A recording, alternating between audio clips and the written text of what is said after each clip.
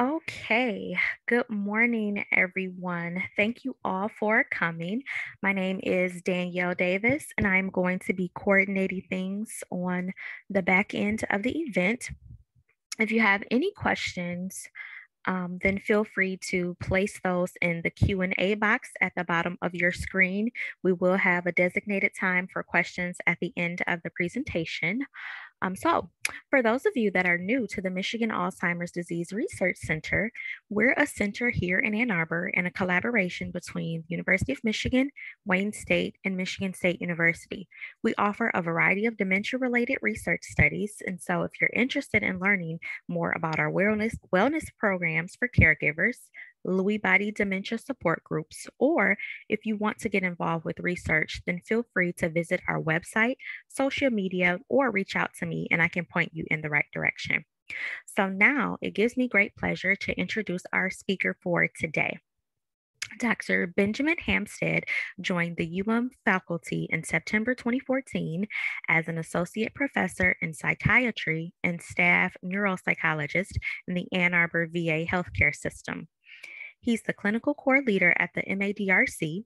Dr. Hampstead is an expert in functional imaging and non-pharmacological approaches to enhance age-related memory function. So, through his appointment in the Ann Arbor VA healthcare system, he is well positioned to ensure that our older veterans have access to cutting edge research and clinical procedures. So, before you start going, Ben, could you go to the next slide for me?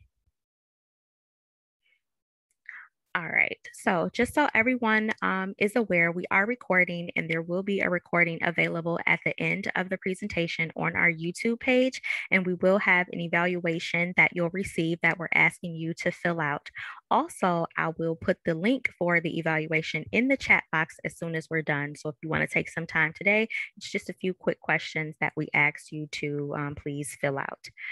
And next slide. All right, and then we have our upcoming presentation that will be May 26th, and Dr. Kelly Bukowski will be presenting. So if you're interested in learning about that presentation, then you're also able to register for that to attend for next month. So without further ado, Dr. Hampstead, you can take it away. All right, well, thanks so much. And thanks to all who have been able to join us today. I think it's a little bit different doing things over Zoom as opposed to being able to interact in actual 3D person space. But this is also kind of nice because you get to tune in from wherever you're at. And I see that we have a growing list of people, I think currently up to about 138. So really wonderful to be here, and I hope that everybody is taking care of yourselves and doing well in these, pretty challenging, strange times. And I think one of the things that I'm excited to be able to share with you today are some of the things that we're doing to help try and improve some of the thinking or cognitive abilities, as I'll say, without using medications. And so I'm going to give you kind of a broad brush overview of a number of different areas, some of which my group and I specialize in, others that colleagues at the university or elsewhere are doing. So I think there'll be kind of a nice mix of things that we can talk about toward the end. Before we get there, I do want to acknowledge that I have no conflicts of interest. Nobody's paying me millions of dollars. I keep looking for those endorsement deals, and they're just not coming. So I want to make sure to acknowledge the Department of Veteran Affairs and the National Institute on Aging. They've really supported this line of work. We have a number of grants through the VA that I've listed, as well as some ongoing and new grants through the National Institute on Aging that really have helped drive this field of the non-pharmacologic or non-medication intervention work forward. And of course, the huge partnership with the Alzheimer Center here that brought us all together.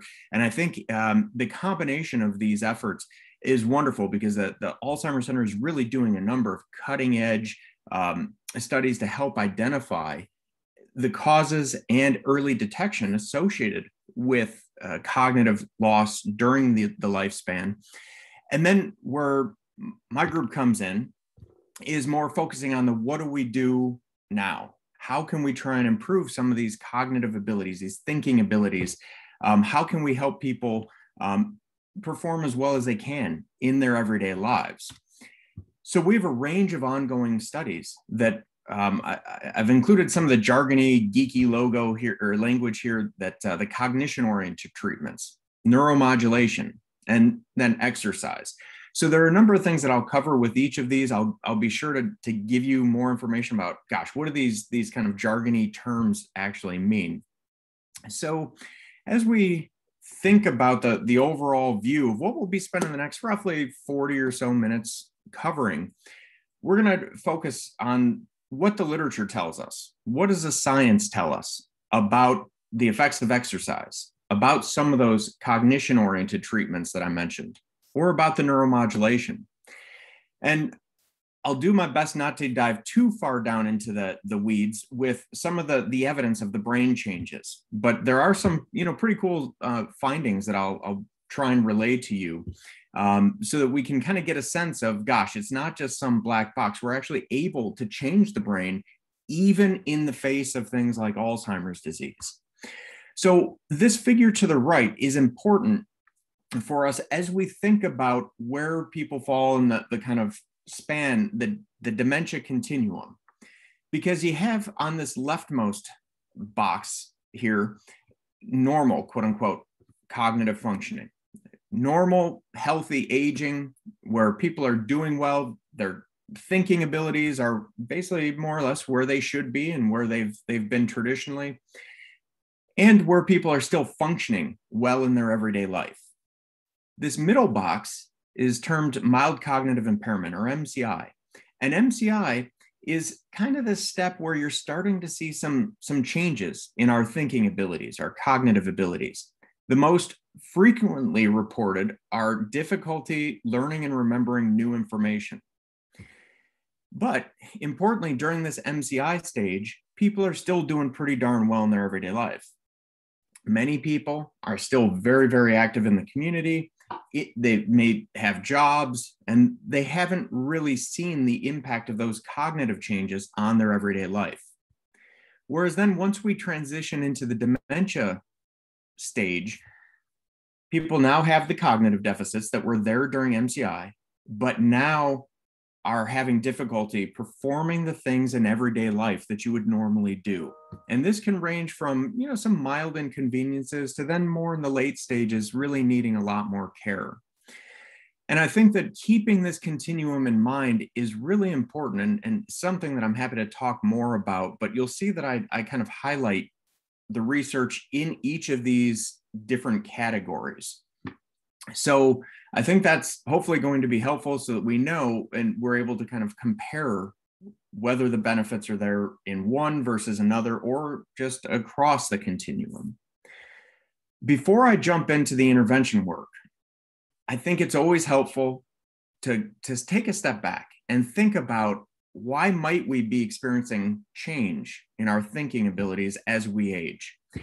Now, these, you'll see, I've said this, these can be real or perceived changes, right? Because some of them are real, some of them are based on our own perceptions. And and I'll come back to it in a minute, but if we're stressed, we're more likely to perceive that we're having greater difficulty, even though our abilities may be just fine. So the first component of these changes is normal aging.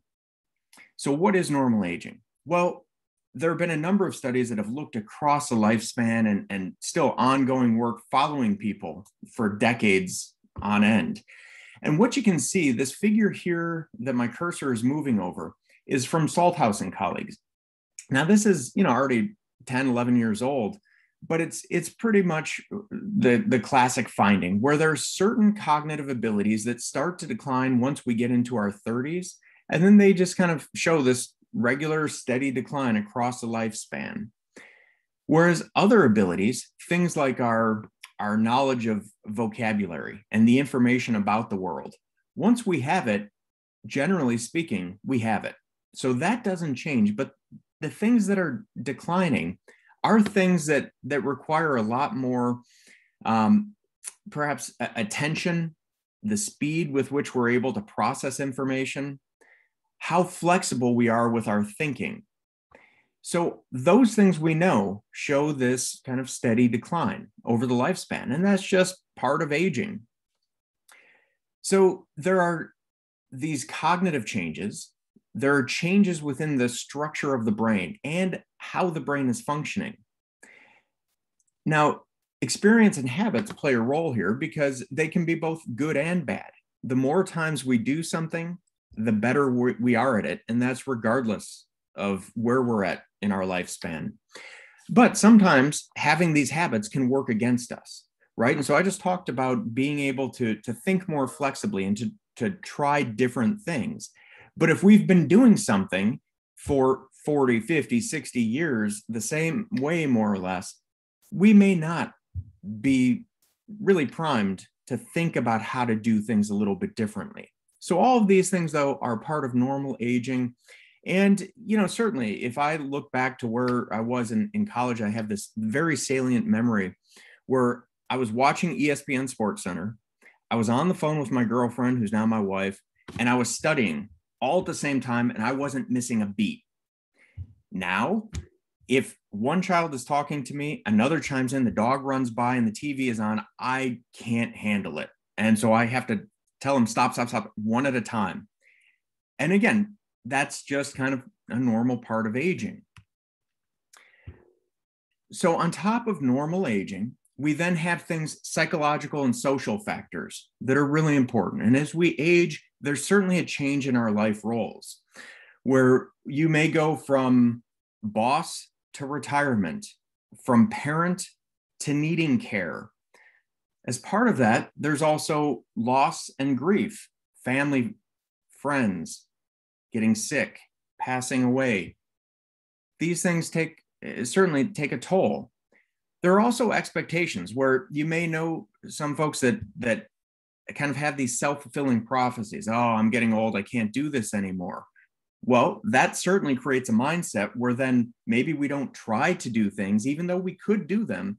But if we think we can't do them, we're not likely to do it. And then that can interact with some of these more emotionally laden factors where we start to get upset about being older.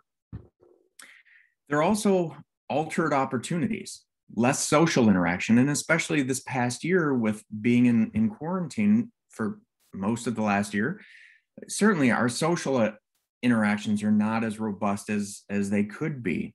And so this is important because we know that being socially active, engaging with people, having to read the body language, having to express ourselves, having to process what people are saying, that's a very complex, tricky task. And if we don't have that opportunity, that can also interact with some of these things. And finally, of course, stress. I had to put this on. The last year has been challenging between COVID, the contentious election, social movements on all sides of the political spectrum. These things create this sense of environmental stress that are really challenging for us. And I'll stick with the stress theme for a minute because we know that this can interact with some of these normal changes in our thinking abilities and in the way our brain is working. And so, for example, some of the stress, the hormones that we secrete when we're stressed have been suggested to specifically target areas of the brain that are critical for being able to learn and remember new information. So if these areas are already a little bit weaker just with normal aging, and then we add on stress, gosh, that's kind of setting us up for, kind of a not a great situation. Stress can also interact with medical conditions. And so the medical conditions certainly by themselves can contribute to cognitive change. The ones that we often look at are what we'll term vascular risk factors. So how well is the blood within our body flowing, and especially getting up to our brain? Things like high blood pressure, high cholesterol, and diabetes, those are the things that we often refer to as the vascular triad because they tend to hang together. And we know that they can affect how well the blood is flowing through our body and getting the oxygen and the nutrients to our brain. Sleep is another big one. Certainly, I've lost sleep in the past year. I'm willing to bet many of you have as well. Is this because of stress? How does it interact with vascular conditions? Is it part of normal aging? All of these things come together. And when we think about the confluence of the combination of all these different factors, that's where we can then start to think about the brain injuries and the brain disease. And in this case, I'm going to focus on dementia specifically. Now, dementia, I think one important point that I want to drive home is dementia is an umbrella. It's an umbrella term. Even though many people think Alzheimer's equals dementia, Alzheimer's is one type of disease that can lead to dementia. And so remember what I said a couple of slides ago about dementia being cognitive problems, changes in our cognitive abilities, and no longer being able to function well in everyday life. Those two things are what creates the syndrome of dementia. Now, if you think about the umbrella being the term dementia, one of the key components is that vascular, how much blood is flowing to our brain. So I put the vasculars as kind of, if there's no blood flowing to the brain, it can't function. So I put that as the handle of the umbrella. But if you think about the spokes that compose the umbrella, we have the different types of diseases that can ultimately lead to dementia. And this is what I wanted to emphasize, that Alzheimer's is one of these spokes. Parkinson's disease is another spoke. Lewy body disease is another spoke. Huntington's is another spoke, and so on. There are a number of conditions that can lead to dementia. So I wanted to keep that in mind, because when I talk about dementia today, I'll be talking this more broad stroke, this all-cause dementia that is really just referring to this umbrella. There can be many different reasons for it, but I wanted to make sure to convey that before we go forward. So knowing that all these things can impact us and impact our functioning, what can we do about it? Well, the first thing that we'll jump into is exercise. Newsflash, exercise is good for us. It has multiple beneficial effects. The medical conditions that I just talked about, not that I'll come back to in a minute. Mental health, there's evidence that it can reduce symptoms of depression. It can reduce anxiety and some of that feeling of stress. And then, again, I'll tell you a little bit more about some of the cognitive benefits it can have.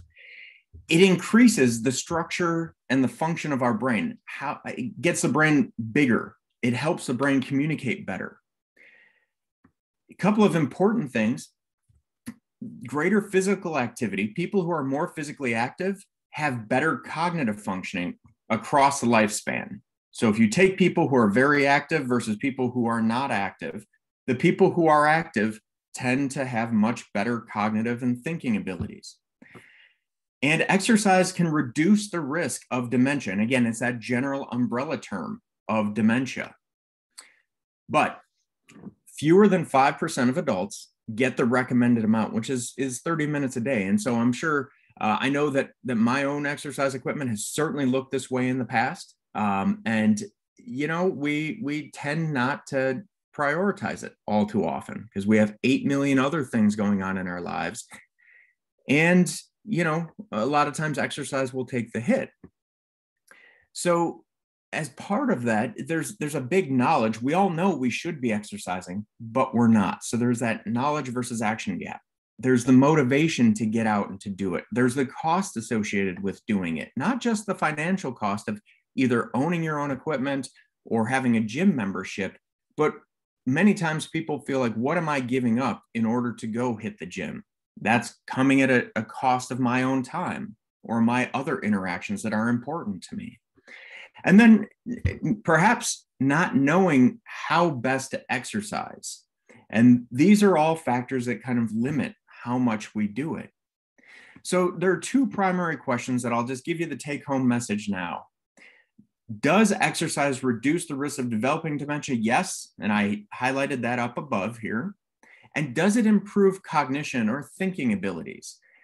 I have that being a yes/maybe, because there's a little bit of nuance here that it's not as cut and dry. And so there are some important things that, again, toward the end of the talk, I'm happy to circle back to. But generally speaking, there is evidence that exercise can improve our thinking abilities. So one of the ways that we can conceptualize exercise is aerobic, right? So, and this is typically, we think about jogging or rowing or doing an elliptical or a bike, things that keep our heart rate up for sustained periods of time. Now, in the studies that have been done, they've typically had people do 3 to 6 or more months of exercise. So it's not just a once a week, it's not just a one time. You have to do it and you have to keep doing it to see the benefits. But this is when the studies that have done this have shown this improvement in executive abilities. So remember those things that I showed kind of going down in almost a straight line with age? Well, some of those things can actually be improved. That planning, the inhibitory control. So if we don't want to do something, it's that ability not to do something. So perhaps putting our foot in our mouth at the wrong time, of moving or doing something too impulsively, we're better able to control that. And then that multitasking that I gave you that example for me, that also has been shown to get better in at least some groups. Now, why? Well, the neuroimaging, so the brain imaging that we can do, has shown that these prefrontal and parietal areas here that I have in green, these areas get bigger and they communicate better, okay? There's also another area that's really, really important when we think about learning and memory, and that's the hippocampus. And you can see that I have half of the brain. You're looking through a person's head. This is half of the brain. And then here's the hippocampus in the side of the brain that I removed, and then the hippocampus in the side of the brain that I kept in. So you can see it's a pretty small structure, but the hippocampus is really critical for learning and remembering new information. This is also one of the main areas that diseases like Alzheimer's disease attacks early in the disease course. And that's why we have the memory deficits that characterize Alzheimer's. So exercise has been shown to improve hippocampal functioning. And one of the early studies that I'll show you, just to kind of let you see that I'm have evidence behind me, Erickson and colleagues randomized people to either an aerobic exercise or a stretching toning control group. So you can see that then the volume of these different brain areas, they measured them at the start of the study, 6 months in, and 1 year after starting the exercise program or the stretching toning program. And you can see that the blue line is the exercise. And the groups are no different in any of these brain areas at the start of the study, right? But what happens in the hippocampus? The group receiving the aerobic exercise, their hippocampi get bigger, both the left and the right get bigger. The group who's in the stretching and toning shows what is actually a normal age-related decline in this particular brain area. Whereas other brain areas that are less likely to change with age, you really don't see any difference between the two groups, right? So we know that this can help fight off some of those quote unquote normal age-related changes just by exercising for, like I said, roughly a year here. Now, one of the big things that I've talked a lot about is the blood flow, right? Getting the blood to our brain, because in the blood are the nutrients and the oxygen that our brain needs to work. So this study I just found as I was going through the literature preparing for this talk, and this was published just a couple of months ago. And this is nice because whereas many of the other studies that I've talked about have focused on normal, quote unquote, aging, this focused on patients with mild cognitive impairment. So in this case, these patients all had memory deficits, but they're still doing pretty well in everyday life. And so what they did was randomize people to a 12-month program of aerobic exercise, or again, that same stretching, toning type of control group. And they had them exercise 3 to 4 times a week for 30 to 35 minutes at a moderate level of kind of heart rate. So you get your heart rate up to kind of what is determined a moderate level for your age, and you keep it there for roughly 30 to 35 minutes, 3 to 4 times a week. They looked at the cognition, the thinking abilities, and different measures of how well the blood is flowing through the body. And when they did that, they did it at baseline, at 6 months, and at 1 year. And when they look at how much resistance was there to blood flowing through our veins, right? When they do that, the groups on the left here, these lines on the left are the control group, the stretching or toning, and the lines on the right are the aerobic exercise group. So with this measure, higher is not good. Higher is showing more resistance to that blood flowing through our veins. Now, the thick black line is the group average. These thin gray lines are the individuals. So you can see some individuals kind of go down and stay more or less stable. Some go down and come up. And so there's a little bit of fluctuation, but that's why focus on these dark lines here. And what you can see is that the aerobic group showed this steady decline in how much resistance the blood was experiencing over the course of that year. So the blood is flowing much easier at the end of the year than it was at the beginning. And that's not evident in the control group, right? Now, how stiff are the arteries, right? We want the arteries to be able to expand and contract pretty nicely. If they can't do that, that's a sign of disease. That's not a healthy sign. And so same thing, the control group didn't change at all. And the exercise group did, and especially in that first 6 months, right, where we can see this pretty nice steep decline. And then there's a little bit of additional decline over the course of the next 6 months, but it's more or less stable. Now, theoretically, that means more blood is flowing to the brain, right? In fact, that's what they found. In this case, higher is better. So here you see that there's no change in the control group. But in the exercise group, you do see a significant increase in the amount of blood flowing through the vessels. So I thought that this was a really nice recent study to kind of highlight one of the ways in which exercise can help our brain. Now, the interesting thing is that these patients didn't show cognitive improvement. And why? Could it be that, this is only a 1-year intervention? And if you have, say, 60 plus years of other habits that may be counteracting, well, maybe we just haven't followed up long enough. And I think then the question is not just the improvement, but how well can these be maintained? Can we maintain cognitive functioning for longer? So I'll very quickly focus on weightlifting. And I found this image and I absolutely love it. It actually does a good bit more than I do at this stage of life. So pretty impressed there. So this stage is this study is called it's a meta-analysis. And so what they did is basically take all of these studies that you can see listed here. And I've highlighted basically the minimum was a 4-week duration up to a couple of years, more or less, of roughly 1 to 3 times a week. And when they did that, they found that our overall thinking abilities improved. And again, those executive abilities, the reasoning, the problem solving, the multitasking, those improved. So we see the benefits, not just with aerobic, but also with more of the anaerobic, the weightlifting, the resistance training. So if we go back to our model of why might we be experiencing things, and we think about exercise, which I just love Arnold Schwarzenegger, so I had to have him in here. Can't talk about exercise without talking about Arnold, but you can see that that normal aging shrink, right? So the contribution of that shrinks with exercise. The contribution of the psychological and social factors shrinks. The medical conditions shrink. And so if we put those all together, we really see this reduction in the risk of dementia that we talked about when I first started this section. And I've also found this study, which was pretty interesting, by Shen and colleagues, that found that in a large group of people, they just kind of threw a bunch of different lifestyle factors into the statistical analyses. They found that people who went to the gym and who went to church, that social component, right, had a reduced risk of dementia.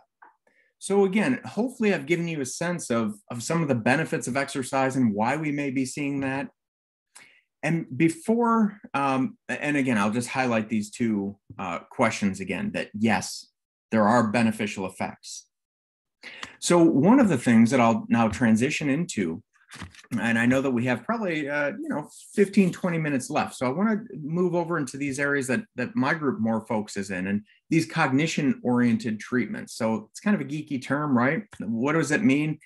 We can think about it as techniques for, in this case, improving how well we learn and remember information. And we have a bunch of different approaches that we could use. And I'm going to walk through each of these different types of interventions that we could do to try and improve our learning and memory. So if we focus on this leftmost column, the rehearsal-based strategies, these are things, basically practice makes perfect. The more times you do something, the better you're going to know it, and the more likely you are to remember it. So there are a number of different techniques that I've listed here, and I'll give you an example of a couple of these coming up, but they basically play around with how we provide that repeated exposure to this information. So the pros of these are that we know that they can be very successful for teaching specific information. So for example, the name of a new church member. They're very efficient. There are a number of computer programs that are now available to target these different cognitive abilities using some of these same techniques. But the cons are that it's just learning one, say, new member of church using these techniques. It's not going to help you learn the next new member. You're going to have to repeat the training for each new bit of information you want to learn. And so this is potentially daunting, right? Because we'd have to then apply these same exact repeated exposures. And sometimes it takes hundreds of trials to learn the information. It's very effective, but time consuming, and it may overwhelm kind of what we are able or wanting to do. So one thing that I will mention in this area, and many of you have probably heard the term cognitive training, and there are a lot of different commercial products that, again, the computerized methods make it really wonderful for us. And these can challenge us by using the programming, the way the computers are programmed, the programs are programmed, moving the difficulty level up and down to make sure that we're challenged. There are a lot of these different ones available. Now, what does the literature say about these? Well, usually they're performed 20 to 60 minutes per day for many weeks on end. And there's very clear benefits that the games that you practice in these programs, you're going to get better at. It's less clear how well they transfer to our everyday life. There's data starting to emerge that there is some transfer, that we do see things like the executive abilities, that multitasking, the planning that we've talked about before. There is evidence that that does get somewhat better. The duration of training, like I said, it's many, many weeks. And the timing of training, how often should we be doing it? There's a lot of debate about that in the literature, where this study in particular looked at all of the data that had been acquired and was kind of saying, gosh, it looks like doing it 3 times a week is probably just fine. So if we can identify those dosing factors, that can help get the biggest bang for the buck.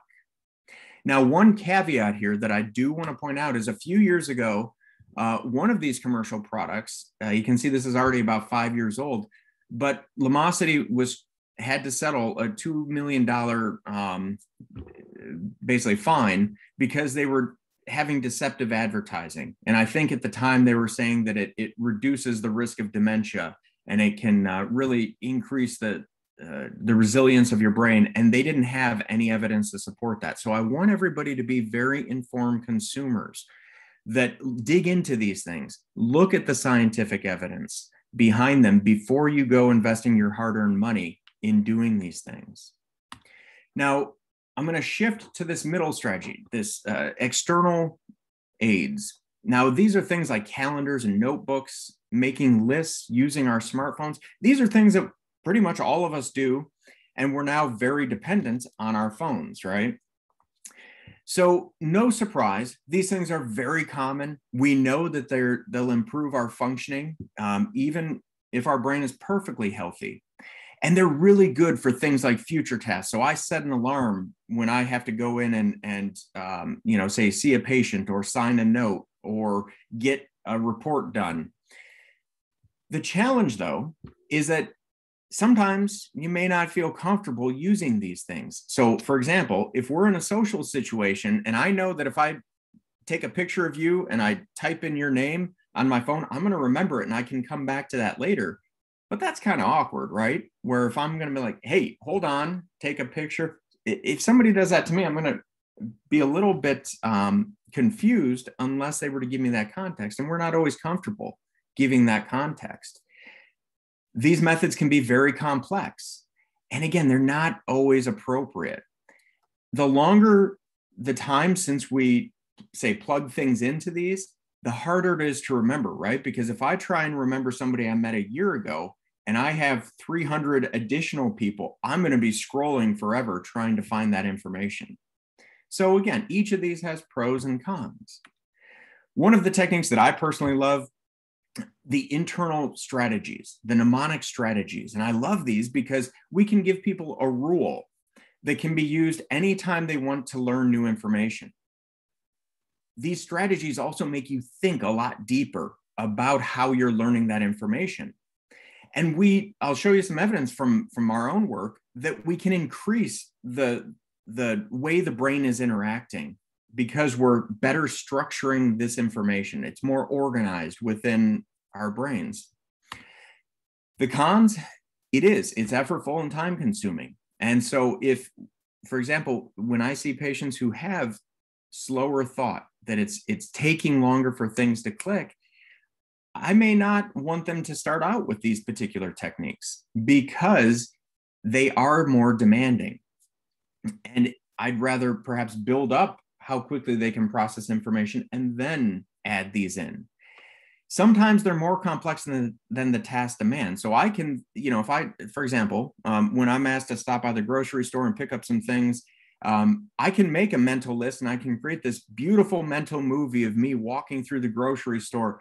But you know what? I'm likely to forget things. So I just have it texted to me and I'll walk through with my list. And that's the easiest way. So I'm using an external as opposed to an internal approach.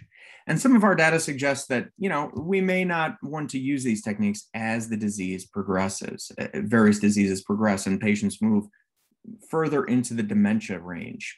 They may just not be as effective. So the best known study here is this active trial, which included almost 3,000, so 2,800 older adults. And this was done now a couple of decades ago.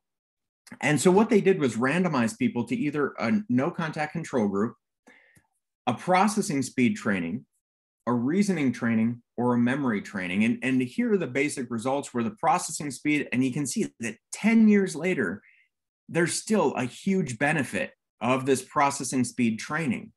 Same thing with the reasoning training 5 years after, huge benefit. At 10 years, it starts to get a little bit closer. But if you think about this being the control group, you're still doing a heck of a lot better than the control group, right? Same thing with the memory. At 5 years, still beneficial.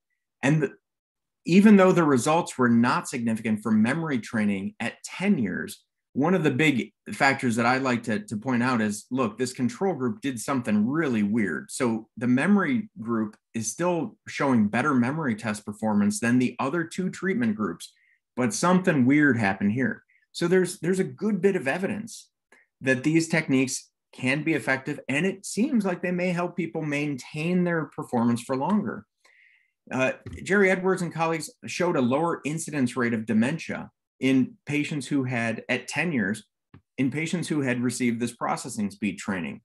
So I know that the group who conducted this initial study has now finished their 20-year follow-up. So it'll be interesting to see how those data come out.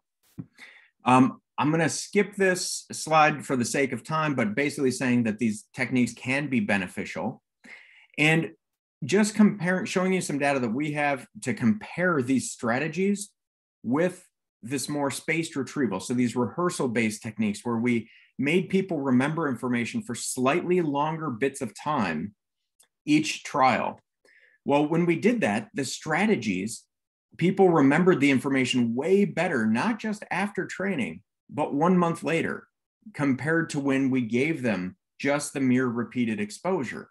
And the cool thing here is that, remember this frontal parietal cortex that I was talking about? We saw an increase in how these areas were involved after training in the strategy group. And this also then increased the activation within the hippocampus. So the hippocampus, remember, critical for learning and memory, was now more active. And these kind of spaghetti looking type of lines show that the hippocampus was now much more integrated. It was communicating better with other parts of the brain. Whereas in the spaced retrieval group, this kind of practice makes perfect approach, we actually saw a reduction in how active certain brain regions were, which you may be scratching your head, but it's basically practice makes perfect, right? That I don't have to try as hard the 15th time I've seen something as I did the first time. And so we see very different effects where strategies seem to restore. And, I think that highlights my own personal bias that the technique does matter. So I'm going to go through, this is basically just showing that cognitive training can be beneficial in those who have progressed to the dementia stage.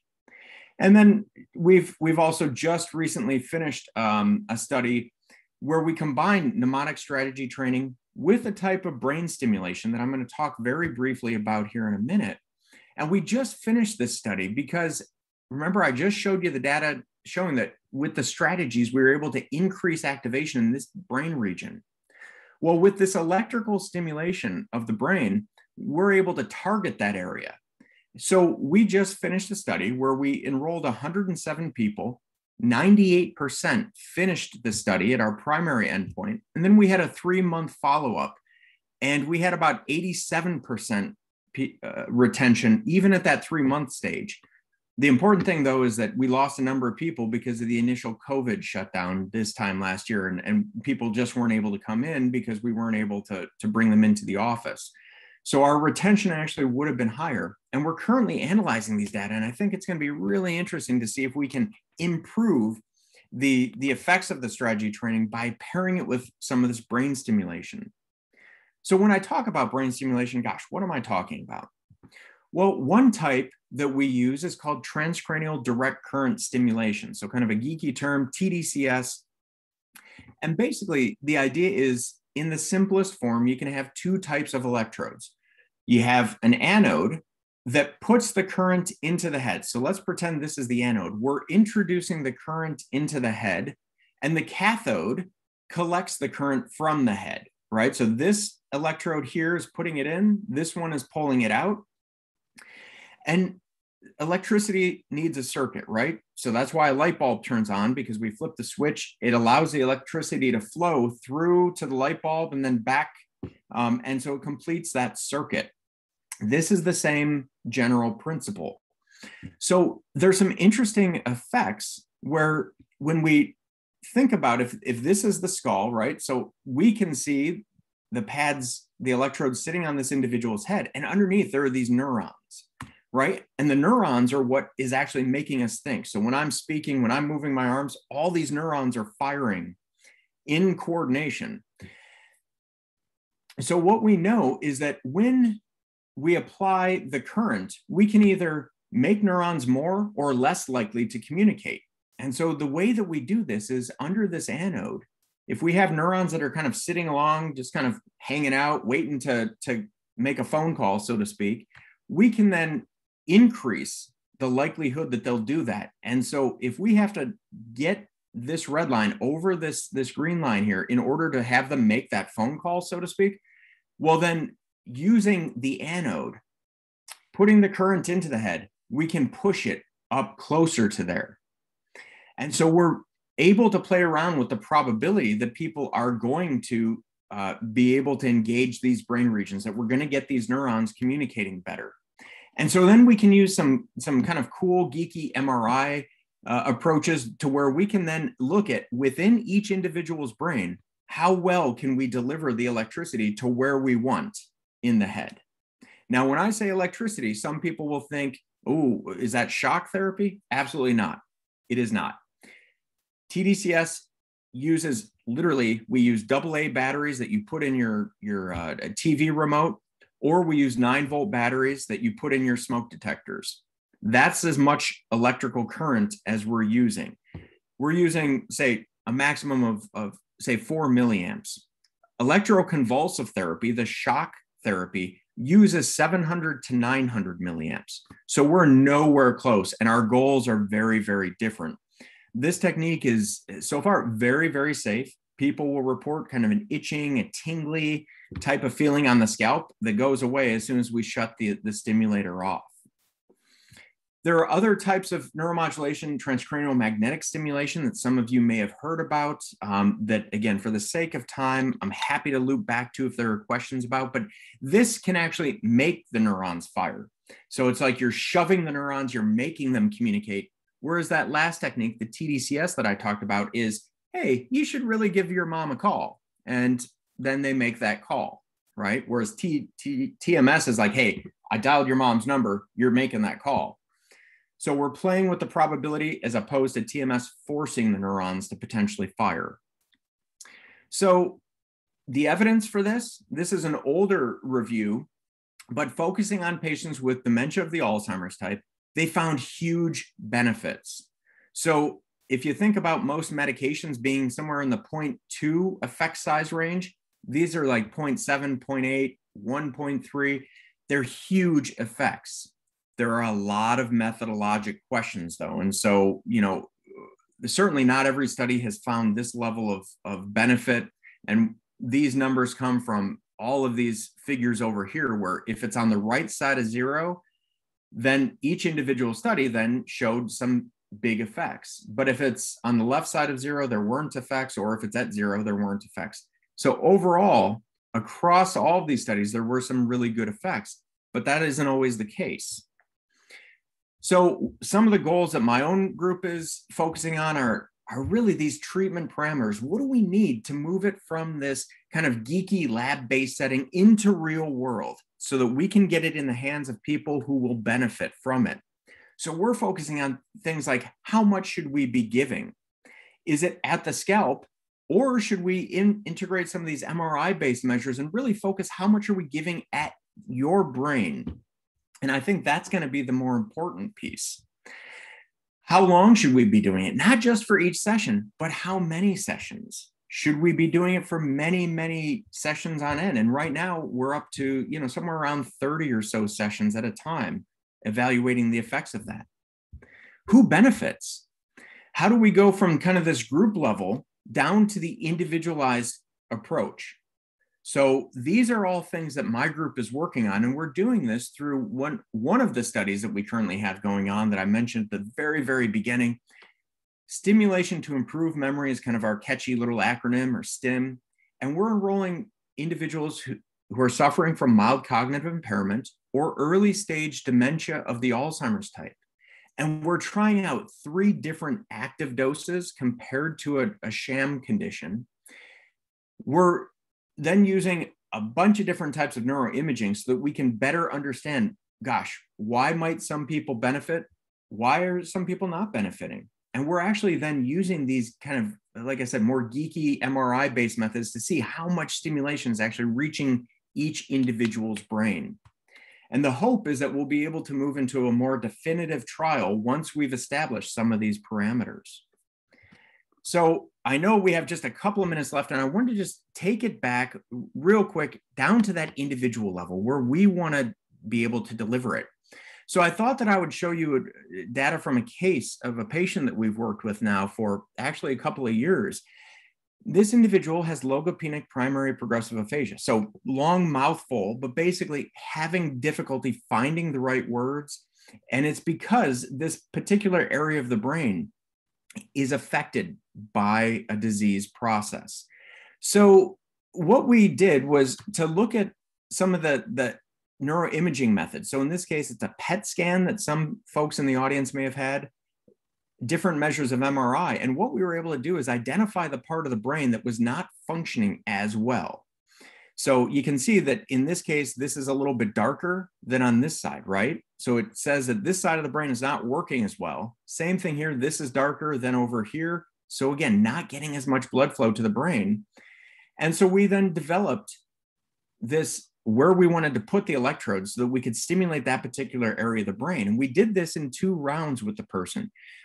This first round, we took a restorative approach, trying to get that area back functioning better. And you can see these are the number of words that the individual was able to produce over the 30 sessions that we worked with her. And you can see there's a nice increase over the course of these 30 sessions. Well, when we looked at her brain activity, not only did we see more activity, interestingly, in the front of the brain, right? Whereas we're seeing a reduction in the parts of the brain that we targeted. But now the brain is changing how it's communicating. We brought the person back a couple of months later, and we took a different approach where now we're targeting the preserved areas of the brain, this prefrontal cortex here. What we saw was, again, a nice increase with the number of words produced over the course of these 30 sessions. But look, she's producing way more words when we target this relatively preserved area than she was in this first round, right? Now we see the pattern of brain activation. Actually, now this more dysfunctional area of the brain is more active, and the prefrontal parts that are more active, maybe to compensate, are now calming down. And again, we're seeing the patterns of how the brain is communicating change as a result of where we're stimulating. So this is the general summary slide. So certainly these non-medication approaches appear to have benefits. We can see that we are changing the way the brain is working. I think that the type of intervention does matter. And the techniques are still going to be important. Even if we find that magic pill that, say, stops Alzheimer's disease, by the time that pill gets into people's systems, they may have cognitive deficits and still need to benefit from these techniques. So I want to acknowledge my team and the collaborators, the Alzheimer's Center. We have a really great ability to bring people from the Alzheimer's Center into this research program. And again, doing a lot of really exciting things, and there's a lot of growth that we have coming up. So with that, I know we have a few minutes left, so let me pause and see if anyone has questions. Oh, I think you're muted, Danielle. Yep, we do have a few questions. So one of the questions, are these treatments covered by health insurance? So that's a wonderful question. So yes and no. So exercise, certainly, you can exercise just right there in your own living room. So physical therapy for people who need it would probably be covered, and that could be a good way of kickstarting. But I don't know that personal trainers, I don't believe that those are going to be covered. I don't know if gym memberships are covered. But exercise is one of the nice things is we can go out and walk around the road. We can go to a mall. We can engage in exercise in many different ways. The cognition-oriented treatments that I was talking about, in fact, many healthcare providers do reimburse for these services, and I'm actually trying to develop a clinic at the University of Michigan to help provide these services for people. And fingers crossed that we're going to be able to do that. With the brain stimulation techniques, that's where, again, it gets a little bit tricky, because for cognitive purposes, for thinking abilities, they're not yet approved. And so we're still doing these as part of research studies, trying to build that evidence base to get insurance companies to reimburse us. Okay. If increased blood circulation in the brain helps, what about medicines that could increase circulation? So I'm certainly, I don't prescribe medications. I'm not licensed to prescribe medications. So I have to be careful when I answer this. One of the challenges, though, that I do want you to be very, very conscious of, if you take a medication that increases your blood flow, that's probably going to increase the pressure of that blood pumping through your veins, right? We know that higher blood pressure is likely to lead to strokes and ruptured blood vessels. So the hemorrhagic strokes.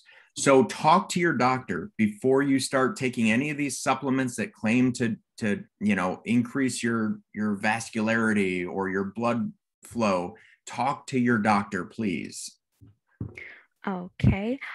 Are there any known sex differences in responsivity to TDCS or TMS? Yeah, really, really wonderful question. I don't know of any. There are certain, the problem is that there are a couple of studies that I'm sure have found sex-related differences, but nobody else has. So if we get these kind of one-off studies, maybe there's something there, but I tend to look for, can we replicate things? And I'm not aware of any specific sex-based differences. But I will go into the literature and dig around more just to see if that has been covered. And maybe I'm just not aware of it, but to my knowledge, no. Okay. Is your brain stimulation DC or AC? Ooh, that's an awesome question. So we can actually do both. So you saw me get really geeky excited about this, and please don't mock me. But the direct current stimulation, right? This is what if you think about Tesla back in the early days with Edison and the AC DC wars. So direct current, you basically turn it on and it's on until you turn it off. Whereas the alternating current is what Edison won out with because it has this up and down waveform, right? So we can actually do both. We've been focusing on direct current stimulation, but I think with some of that future that we're going to be doing, we are going to look at alternating current because that allows us to target specific frequencies of communication in the brain that maybe can help people function even better. Okay. And what would you suggest as a first step for seeking evaluation, possible treatment, where we notice possible memory speech deficits in early parents or family? Yeah, it's such a wonderful question. And I think there are a number of things. Certainly, a lot of people will go to your family provider, to your general practitioner, and seek a referral. For I know that the center and Danielle, maybe you have these, or we could certainly make them available to folks. But we've a number of folks in our center. And Dr. Ramon Filipiak and folks in the Outreach Corps have spent a lot of time putting a resource packet together that covers the greater Ann Arbor, Detroit area. And I can't remember how much beyond that we go at this point, but we can certainly make those resources available. I think that if you do have concerns, I would start with your doctor. And if you need our help to try and help identify the best providers, certainly feel free to contact us. Yes. Okay. And another one, how can I get my how can I get my VA connected father involved in any of the therapies discussed? Yeah, so I would say maybe reach out to Danielle, who can connect you to me. I can't promise that we'd be able to offer anything, and it depends on where they live and kind of what's going on. But I'm certainly happy to help. I think that's one of the things again that I've been really trying to grow is kind of this VA integrating our veterans in these type of studies. So please feel free to reach out. Okay. And one more. Sorry, I'm going through. Are there any games that improve mnemonic devices that families buy to work with their person with MCI? Yeah, so that's a good one. Yeah, there are a lot of different computer programs. So I mentioned some of the more common commercially available ones. There's starting to be more evidence to support those. I think again, what I want people to do is dig into literature, and the best websites and the best products will have peer-reviewed publications. So there's scientific evidence that others like me or my colleagues have reviewed that will then say, yes, this actually has benefits. And so I think that there's always a fine line where if you have the resources, certainly it's not going to make anyone worse. But I would not want people to sacrifice, say, car insurance or any other mandatory bill in order to have these without understanding kind of the potential limitations. So there are a number of commercially viable products available. I don't know that any have specific indications for MCI though. Okay. And then the last one, and there are a couple of questions that I do see, but we're running out of time. So I am going to make sure that we answer these questions offline and we'll respond to you via email. So I just wanted to put that out there. But the last thing is how do you get considered for a trial in our studies only open to vets? Nope. I love veterans. My father's a veteran, number of family friends, but we're all welcoming. So anyone, we're certainly happy to chat with folks. And we have a range of studies. And to be honest with you, one of my personal frustrations is that we're turning away more people than we can enroll, and I'm trying to figure out how to do that. So we're pursuing additional grants. We're trying to build a donor base to help us provide these services. I mentioned the clinic that I'm trying to develop. So certainly not limited to veterans. Happy to have anyone who's interested. And Danielle, maybe if folks who are interested could reach out to you, and then you can kind of triage to myself or to Yes. one of my team. Yes, that'll be great. And again, we'll get back to those questions. I'm taking track of those, so the couple that we didn't get to. So thank you everyone for taking the time out and for attending. I did place the link in the chat box for the evaluation. So if you could take the time to complete the evaluation, your feedback is greatly appreciated. And again, if you want to stay in the loop with the center activities, you're welcome to subscribe to our monthly newsletter. And you can also follow us on our social media channels to find out more information. This recording will be available on our YouTube page. So give us about a week or so for us to post this video, and you'll be able to go back and watch the presentation or share it with someone else. So thank you all again for your time and attention, and have a wonderful day and stay safe. Thanks, everyone.